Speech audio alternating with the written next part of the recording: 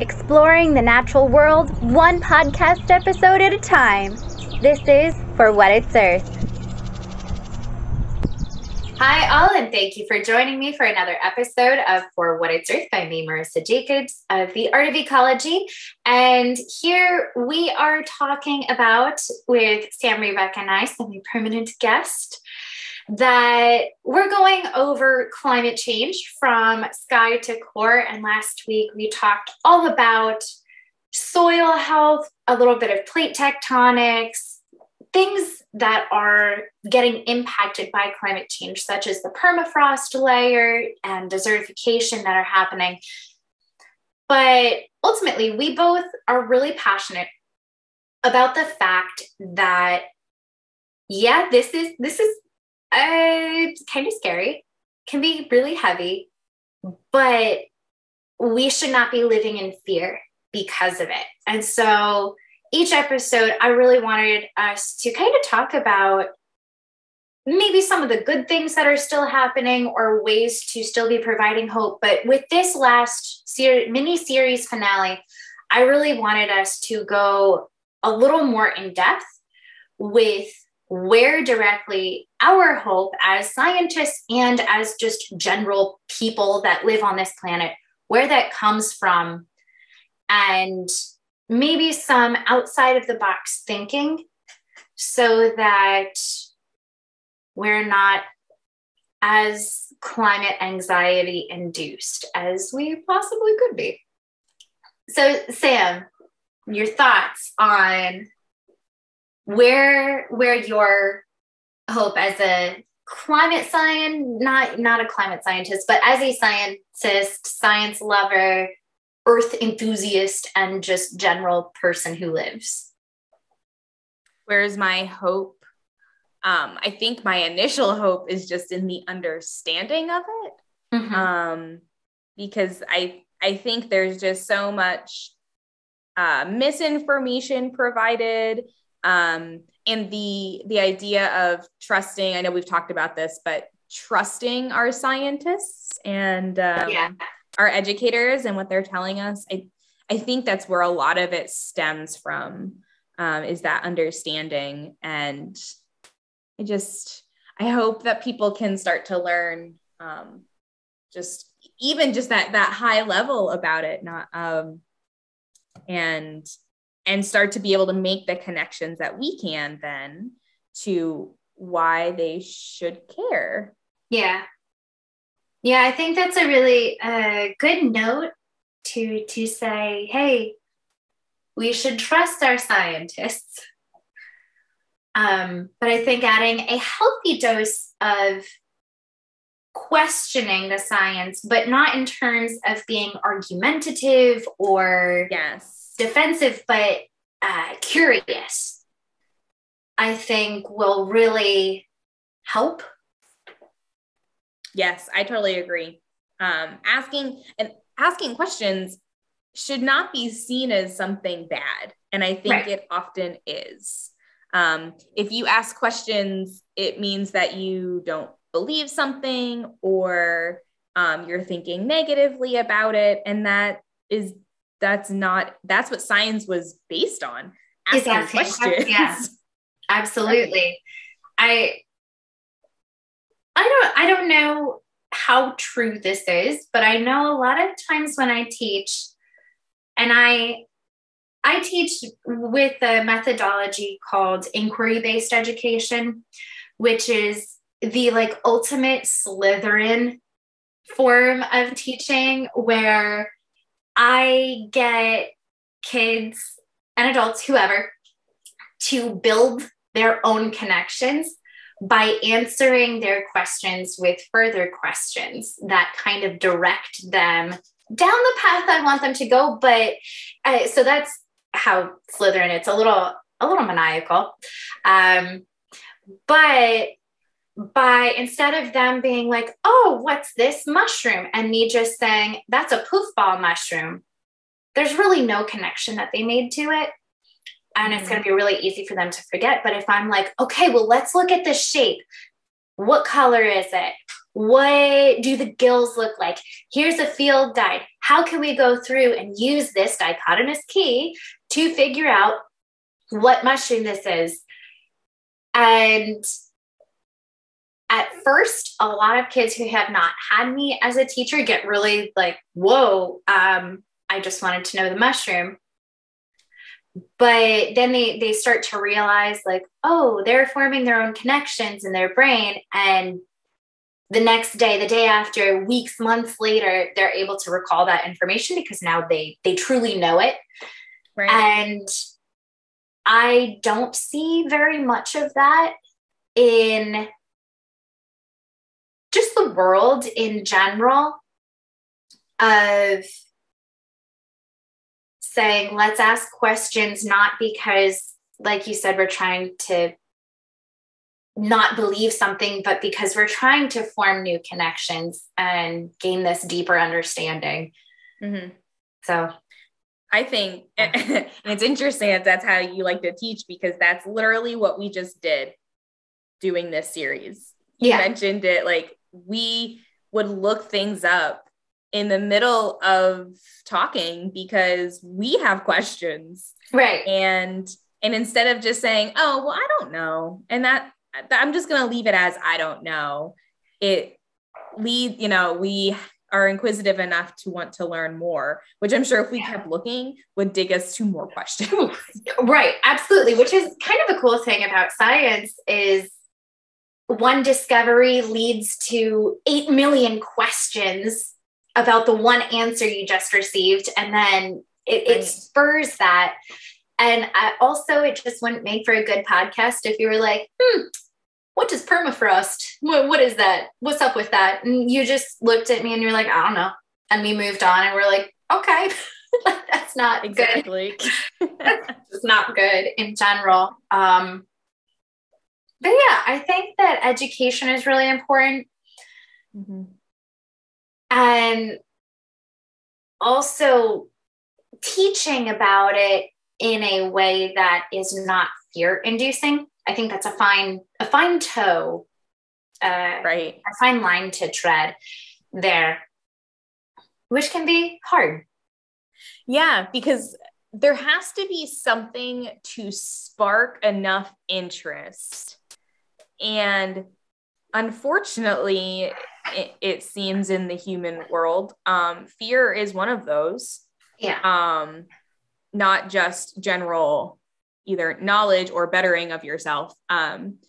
So I feel like not that I don't like inducing fear of why something should be important. Right. But to hit that human brain of, I feel like there needs to be enough of it.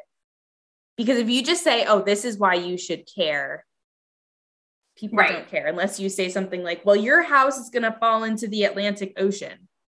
Right. That will make people listen to you. That will definitely make people listen to you. That's a little dramatic, but it's true. I think just you saying like that little dose of fear. Well, let's think of how media operates, or even if we don't want to think media because media is scary or whatever. How about everybody's like favorite fantasy series or any nonfiction, not false. No, we want fiction, not nonfiction. But everything, you have to have a conflict to make a good story. Right. So if we're trying to be, obviously we're not storytellers here in the sense that we're making this info up, but storytellers in the sense that we are conveying a message in a way that attracts people to want to listen and hear the resolution of that story. You need a little bit of conflict to be like, oh, well, what happens next? Well, what happens next is you save the freaking planet is what happens next. I think the word conflict is a much better way of putting it than fear, because conflict doesn't necessarily have to be scary or painful. It's just conflict is okay to have. Yeah. Fear is not necessarily okay. Right. I also think again, going back to the first episode, it really is all about wording and conflict versus fear. but also respect versus fear. Oh, yeah. My husband used to hate heights, was scared of heights. And then he became an arborist, which climbs trees, really tall trees with a chainsaw. And sometimes you go upside down with the chainsaw. So it was still can't believe that. Right. And now he's fine. But at first he would say things like, it is scary to be up that high. And then we started looking at just the whole situation of, okay, respect your situation. Do not be afraid of it.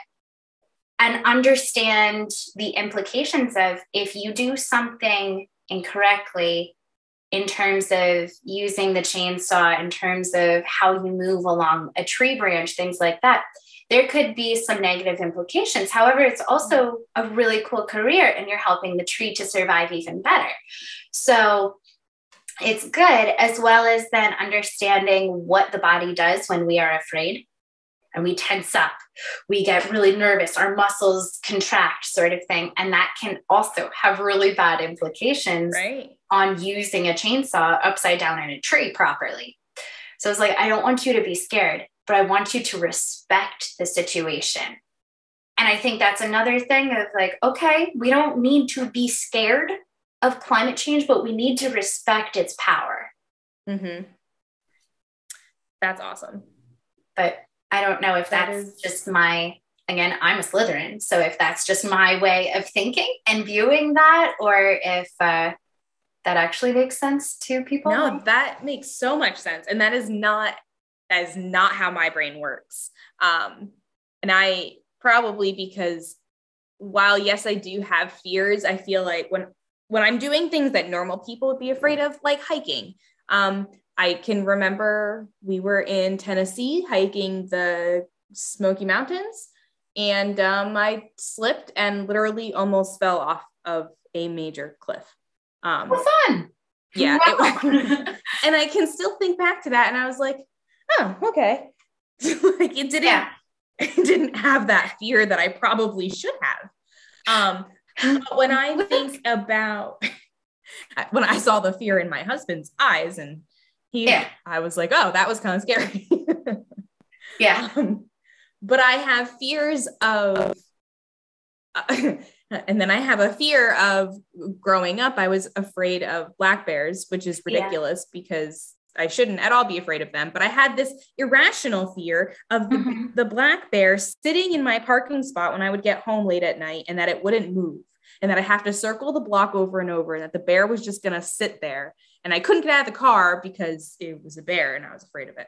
So I wonder, this leads me to think of, are there actual, because the term, like the idea of irrational fears is, while they seem irrational, they're still your fear. Are there people that have kind of these irrational fears of climate change, different than the people that are afraid of it because the media or whoever is telling us to be afraid of it?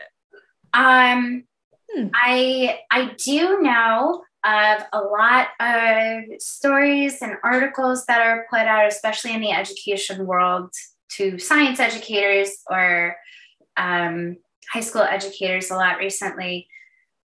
And I don't truly know how irrational they are as much as dramatic and extreme.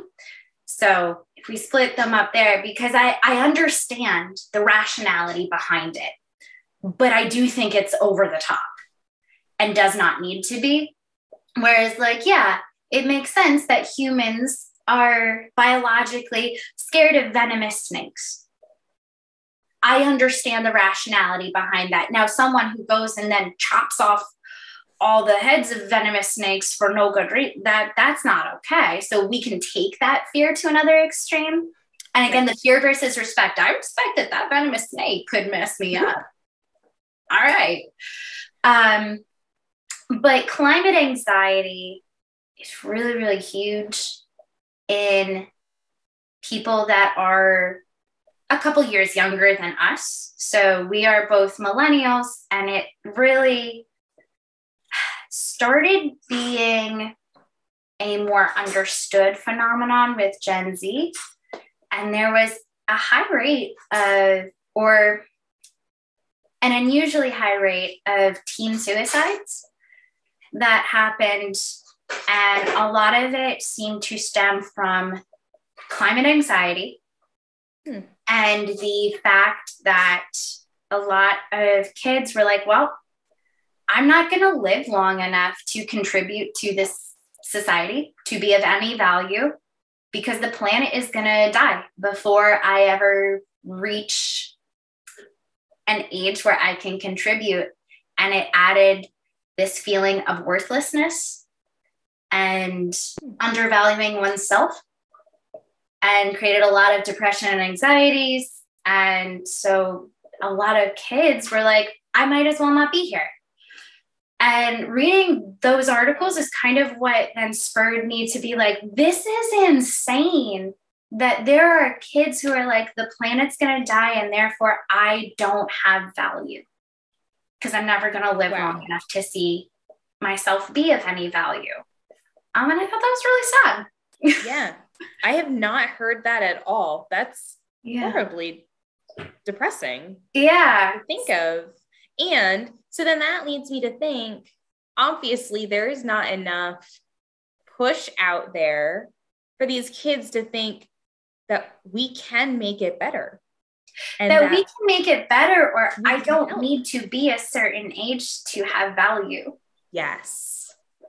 Those were the two things of like, I really want to show that we're going to see painted buntings. We're going to start to understand how new seeds are growing up through the seed bank. Like, there's some really amazing stuff happening. And there are ways for us to mitigate it. There are new technologies. There are some really great things out there, as well as then empowering youth to say, you want to go plant a tree? You can be a preschooler and help me plant a tree. Like, right. Yeah, everyone has value. Yep. So, wow. That's crazy. Yeah. Now, I don't know. That was maybe, oh geez, when would I? Mid 2000 teens. So probably 2016 to 2018 is when I was really seeing these articles being pushed in the education community. That's now been a couple of years. I don't know how that has changed, especially with child advocates like Greta Thunberg, things like that. Of now there are these kids that are like, I'm seeing other kids that are making a difference. I can too. So I don't know how stuff has changed, but that was definitely like a light bulb moment, as well as like an explosion in my brain of like, this is happening. Okay, we need to do something. Thinking of climate or child activists, it's happening outside of even the climate world, which is unfortunate that it has to happen in the situation I'm thinking of, but it brings to light the power of kids and their brains. Yes. So after the Parkland shooting, there was a major push by those by the students for students against violence. So when I remember they had planned a huge march in DC, and this was probably 2019, I believe, is when this happened. And so my parents and I had already had a trip planned. They were coming to visit. We were going to go to DC. And then I was like, all right, there's this march happening. We'll just be aware of it happening. And so we were walking around, we were downtown. And so we heard the announcements. And so my mom and I were like, we want to see what this is. And if you've ever seen any images out of DC where they hold like the parades and a lot of the marches, it's on this majorly wide street. And my mom and I walk right from the mall, half a block down, and it's just, this street is full of people. And it's these kids on this stage talking about violence. And I just remember thinking, this is incredible. These kids pulled this whole march together. They are the ones that, worked with the group hosting it and setting things up and getting presenters. And I just remember thinking, this is awesome. This is awesome that these kids have done this and people are listening to kids as they're talking.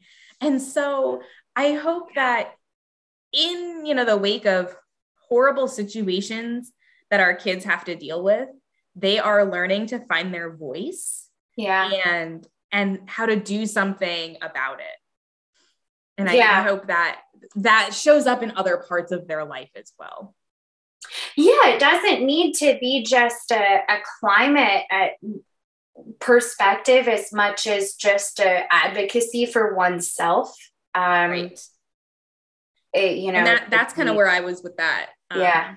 They cared enough, and they care enough, not just about themselves and their school, but other kids, because they were able to say, I've had this situation happen to me. I don't want it to happen to other kids or other kids that have. Here's how they can deal with it. Yeah. And that's a major way of thinking and being able to support others. Yeah, absolutely.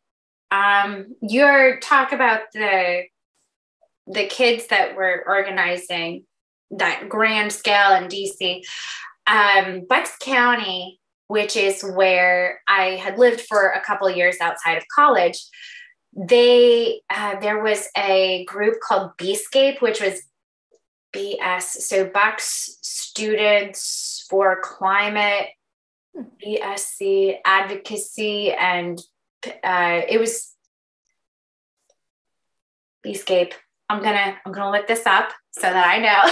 But they were this group of Bucks County students who was very involved in environmental advocacy as well as like environmental and social justices.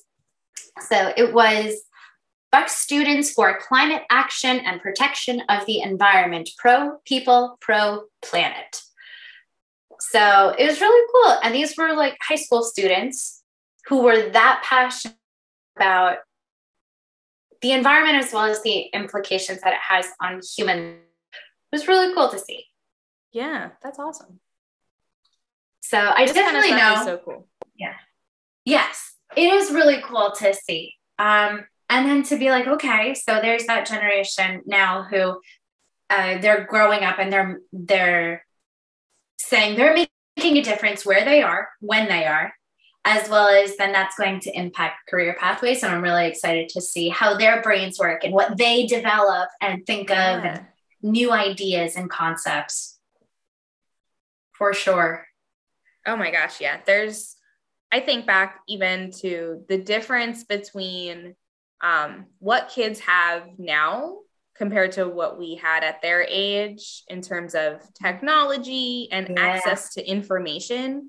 And some of the things that kids and even young adults at this point, I realize I am almost 30. I am not a young adult with in college. But the things that they think of, I think back to when I was that age, and I feel like I never could have thought of some of these things. Right. No, I totally get it.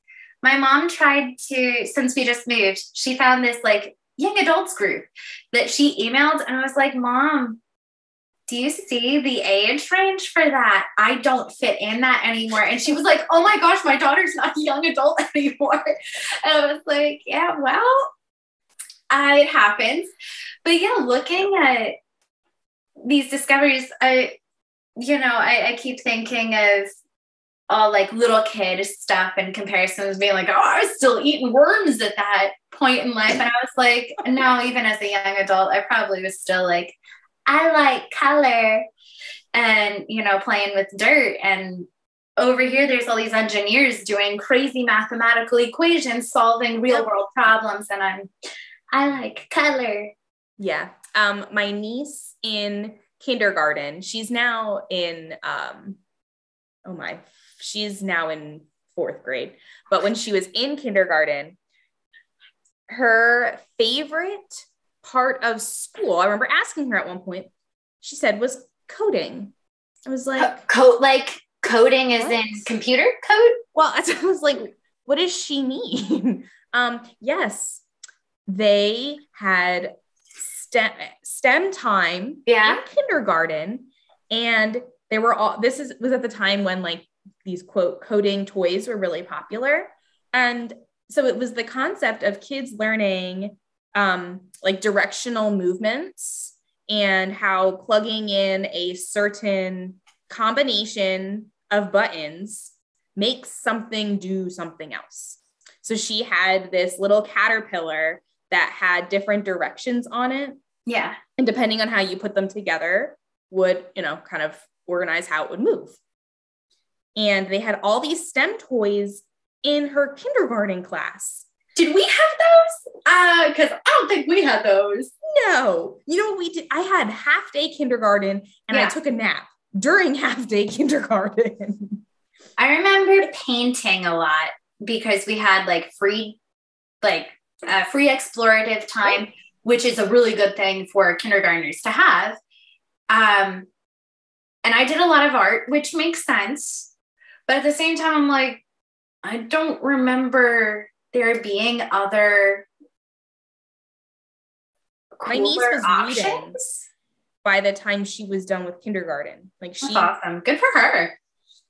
My nephew too, and he is younger. So it's incredible what is being taught at their age. Yeah. And it's being made fun for them. And it's a part of like their normal lives to have these kind of toys and activities that they're able to think this way. I just think it's incredible. So cool. I mean, I didn't use computers in school, I think, until like other than a little bit in elementary school. I remember the computer lab. Oh, that was like big deal. Right. It was a huge deal to go to the computer lab. I think was the first time that I can remember being like, guess what, guys, for this paper, you need a computer resource, not just a library book resource, but you guys get to use the computer. And we would go on and be like, what is Google? Woo! Folks, at that time, it was like Ask Jeeves and Yahoo. Ask Jeeves. Jeeves was a butler, and you could actually ask him things. He was like Siri before Siri ever was born. I'm pretty sure Jeeves is Siri's like great grandfather or something. But either way, Club Penguin. Neopets, the early, I guess that wasn't even early internet. That was mid-early internet. But like, still, now there's these kids who have had this all of their lives. And now what a lot of parents I hear are concerned about that. And I'm like, but I didn't have cool STEM toys. I didn't have opportunities to learn how to code, which might have made an impact on my lack of mathematical brain. Like I just see a lot of beautiful places for kids to learn. Definitely. Technology. It just needs to be, handled properly. Yes. The internet in general. I mean, even thinking of older generations, so completely flipping the coin, overusing the internet and trusting everything on the internet. Yes. There's because it's published. Exactly. It's on the internet. It has to be real. Yeah. Very true. Very true. Which then takes a level of critical thinking and discernment that I think the younger generation who has had computers for their whole life have a new level of that was not needed previously. Yep. Or not valued in the same degree. Right. So then that's going to lead them, I suspect, to incredible opportunities and things that they're going to create. Yeah. Definitely. I know we were talking about wildlife corridors before and just the engineering ingenuity that sort of object or thinking takes. But there are some really incredible conservation success stories that I hear, and there's only going to be more because now there's more people out there who are caring about it and thinking about our planet in a way of, I need to be a steward of it. Exactly. So, yep. Definitely. And if we can respect climate change and understand that there are some bad things that could happen, there are still some really beautiful things that could as well. And we can respect it and say, I acknowledge you. You are real. You are happening. And I'm excited to see where this goes. Yeah. And that's a way I need to flip my brain on that, to try to find the positive things that are coming out of climate change. I need to be more mindful to look for those than just all the things that are going bad. Right. And I think, again, that is a lot of media and education's, I don't want to say fault because I don't want to place blame here, but that is, for lack of a better term, that's where a lot of the focus lies in education and in what we read online and see on the news. Is a lot of these bad things, because again, people like that conflict. They want to see it. They want to read more about it. Right. But it shouldn't be something that you have to look for. It should be brought to you and told to you. Like, it shouldn't just be, oh, here's all the bad stuff. It should be both sides of the coins of here's the bad and the good combined, so that you can make appropriate decisions about how you need to be operating. Yeah. Yeah. This is probably where we came in pretty well, because you were always more of the happy focus, which is interesting as a Slytherin, but you were always like that. Yeah. And I feel like I was a bit more negative. I think that's one of the things. I've actually had a lot of conversations with people being like, when toxic positivity became a more known term, I was like, wait, is that me? Because I do just want people to be happy. But then I had to discern what toxic positivity truly meant. And then I'm like, oh no, I'm fully aware that there are things that suck, for sure. I just know that I am the one in control of my emotions. And yes, I am, my brain is saying, hey, this thing is bad. And I can say, the thing is bad. And here's how I will operate because of that. And it is not out of anger. It's not out of fear, but it is out of hope and cheerfulness. And I have to work at it sometimes. Definitely. You've always been good at it, though. Oh, thank you. Thank you. I feel as if as I am growing up and adulting more and more, there are more and more obstacles that I have to be like, okay, we're going to work at this. It's okay. We can do this. And it's interesting. We're talking about how kids are starting to become more focused on being aware of, climate change. But you're right. As you become an adult, I mean, kids have a lot of stressors on them. I get it. But especially now. So different. I would not want to be a kid right now during this, to be honest. I know. All the technical advances are awesome, but to be honest, I want to be left to my bike outside because there's so many other stressors that kids deal with. Yeah. But then I think I look at like my adult life, and not even stressors in the fact that like, oh, I have all these things to take care of. It's just your brain works in a different way and you start to think of things differently. Yeah. And I feel like you feel like you need to push some things away. And this is where you have to be more actively engaged in things that you are interested in, or in, climate activism. It may come more naturally to kids just because they're just like, kids are just kind of like, I'm going to go do this thing. Like, this thing interests me. They don't have filters yet.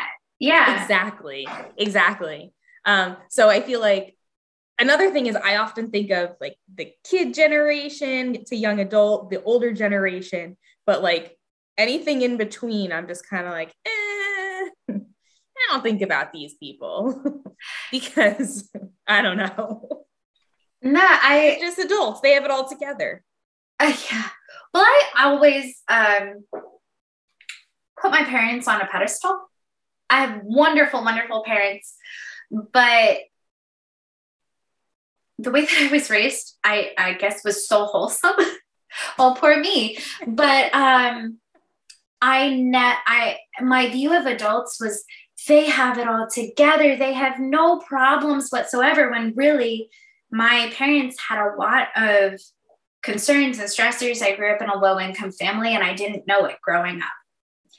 And now that I am apparently no longer a young adult, my parents are letting me in on little things from my childhood where I'm like, I'm sorry, what was happening behind the scenes of just understanding more financial stuff, understanding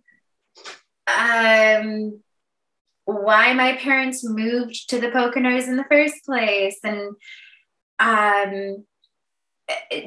conflict resolution issues, things like that, just life in general, and learning that like my parents are people too, and I am not just a failure of a human sort of thing of, well, why am I having all these things when I saw what these adults were like? And so I think it's really important as you and I become adults or are, apparently, who knows,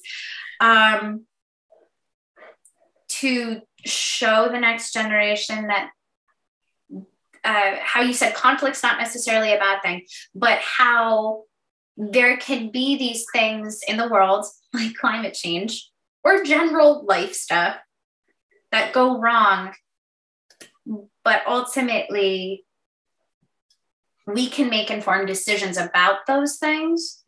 And I think it's important to set that example. Yes, I agree. But I can imagine that's a really hard thing to do. Yeah, that's a pretty loaded concept. Yeah, we got real heavy here with this last one. No, definitely. I know personally, I get a lot of kind of the basis for my hope from the fact that I am a Christian. So I have this viewpoint or perspective on what the Bible says about promises that God has made us.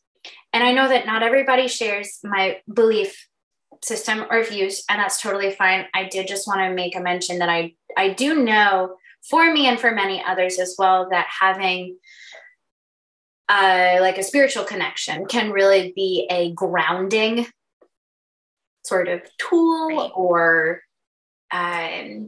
utilization here. And so I, as a Christian, Bible believing Christian, which also is very loaded in the scientific community, how I see God's hand in the scientific field. And so I know many conservative Christians would not agree with many of the things that I probably do.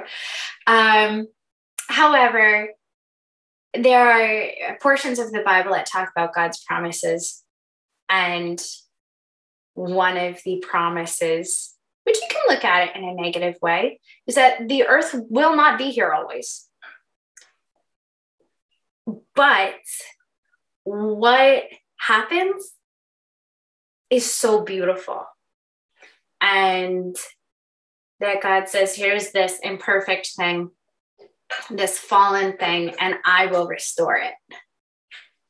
And as I continue in my scientific endeavors, I see that restoration coming, and I'm very excited for that, which gives me a lot of hope then.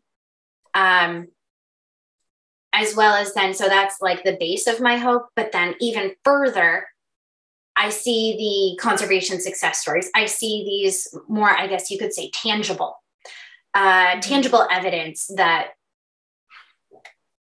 there are people out here making a real difference in the planet. There are these conservation success stories. There are cool seed bank stuff, cool bits that are still happening. And it is very inspiring. That's awesome. Yeah.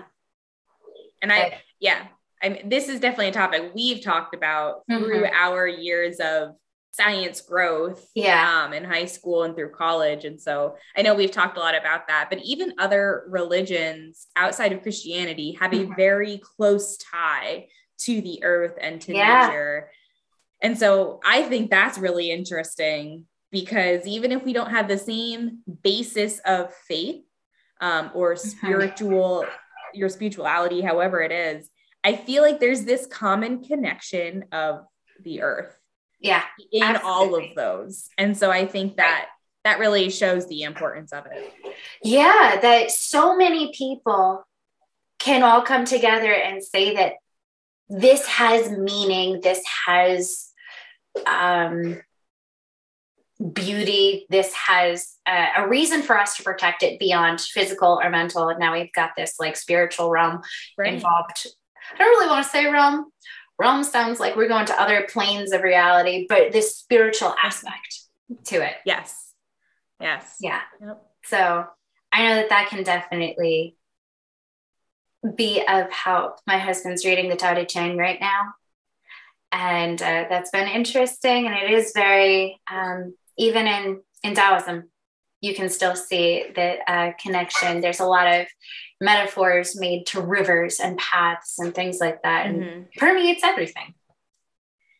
Even when you think of like fantasy worlds, think of Lord of the Rings and Game of Thrones and all these other fantasy worlds, there are still ties to like the nature aspect of their earth. Yeah. And I just think that's incredible I mean, I understand that is what we see and what we live in, but that can be we revere it so much. Exactly. Yeah. And so why wouldn't we want to save it is the one thing. There is like a disconnect for me sometimes, because it's held on such a pedestal, but yet some people, it seems like, are just like, well, I'll let whatever happens, instead of trying to protect what we have. Right. I think sometimes, and this is truly just my own perceptions, this might not be true at all. But I do think that sometimes people think that the actions are above, like so far above what they can do. You're right. And we all hear about the single-use plastics and what we can do for that. And that's easy personal action. But we hear a lot of like, well, there are these big corporations that are exuding the carbon emissions and stuff like that. And that is way out of what an individual can do. Or we talk about the permafrost layer and joke that I'm going to throw ice cubes in the tundra and hope that helps. And know that that's a joke. I can't fix that by myself. So I definitely can see how people would think, I can't do anything. So why should I bother? Why should I waste that energy and that time and try to view positively when there isn't anything to view positively? But I think we also forget that there's strength in numbers. And we are a planet of 7 billion and growing. And when we all participate in something, how powerful we can be. So true. Yep. Yeah. Cool. Do you have any other thoughts to share about hope in general? Any cool conservation stories or success stories on climate improvement that you have seen? Nothing really is coming too much to mind on a kind of personal community level. A few years ago, actually, when you were visiting, I remember we went to church and you were like, hey, some of your plants are not native plants. Mm-hmm. You should change that. And I had brought it up to the church, and gardening has become a major part of our church community and our church life. That's awesome. The fact that they have cleaned up the gardens and planted lots of different native plants. We even got out of an Eagle Scout project. We had a community garden built for us. And so now they are growing vegetables and they give them out at the end of service. And it's incredible. And so that is something that came directly from you pointing it out to me. And then me being able to take it to, kind of that next level of what can I do? That's really, that's so cool. That gives me like little warm fuzzies. And I think goes back to that connection between the earth and if we are Christians, I know what the Bible says about it. I am not very well versed in other world religions, but I do know that there are some similar concepts throughout many of them, the earth and its importance being one of them. And we're called to be stewards of it. And so if I'm supposed to be out here living like Christ, I need to be a steward of it. And I know that there's lots of other reasons why other religions would say, hey, I'm going to care for my planet. But I think it's a cool overlap to see. Yeah. For sure. So, all right. Kind of the last final thoughts for this episode, as well as this mini series here, is if we are trying to encourage people to take manageable steps, as well as be able to think positively, and not positively as like think happy thoughts and climate change will go away, because that's not true. But techniques to reduce some of the anxiety revolving around climate change, human-caused climate change specifically. Are there any suggestions that you would have, or ideas for how people can be thinking about it that can be summarized in like cute little sentence?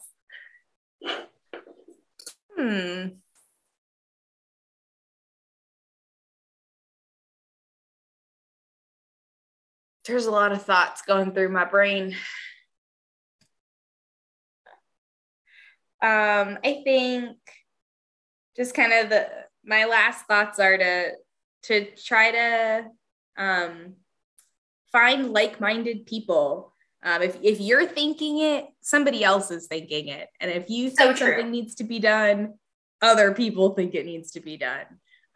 Search out those like-minded people to do some sort of activism it can be river cleanups, it can be planting trees, even if I don't even know if this group exists, but it sounds super fun and I just made it up in my head.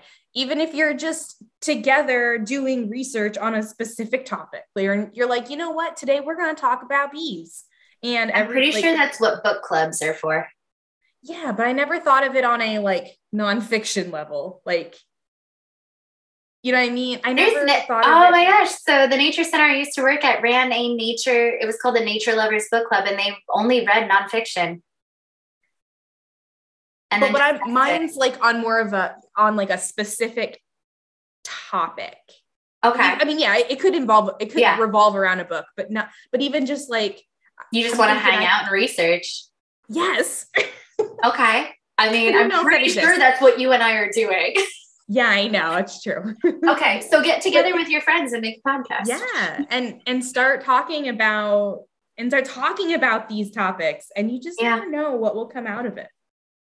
True. Very true. I had, gonna be honest, I had an idea of what this mini series was going to look like. And it came out in my head way cooler than what I thought it was going to be. So even if you're like, well, I don't want to make a podcast, and I mean, still just getting together and hanging out is a good time, and having these conversations, the way that you worded things, brought new perspectives into my head, or just your own knowledge base and your own, where you're coming from with this. Like, I learned a lot from you. So it's good to, two heads are better than one, you know, good to bounce off of others. Exactly. And that's what I'm thinking. Even if you just find those like-minded people and you start discussing, you never know what you could come up with together. Yeah, absolutely. I love that. I love it. Because, I mean, that's what we're doing now. So it's cool to see that sort of piece in action, be like, wow, this to me now is way less scary because I'm literally doing it with you. So I could do that with other people too. Exactly. Yeah. So for what it's Earth, every person who can go, and as an introvert, I'm not saying go find a new friend, because that sounds more terrifying than climate change to me. But each person who can go and think about ways that we can be building relationships, because that's kind of what the whole ecosystem is. Everything is interconnected. Everything is building relationships with the plants, with the wildlife, with the land usage. And when we can build relationships, even with one person that we latch onto and say, okay, this is my person now, that's awesome. And we can go out and be making these tangible differences in our communities, in our regions, and eventually in our global community as well. We will be making the Earth such a beautiful place that inspires people and encourages them to continue loving and being a steward of the planet. So with that, thank you so much for digging deeper into the natural world with the Art of Ecology and with Sam Rebuck. And thank you for joining us for this awesome climate mini-series that we did. Sam, anything to plug?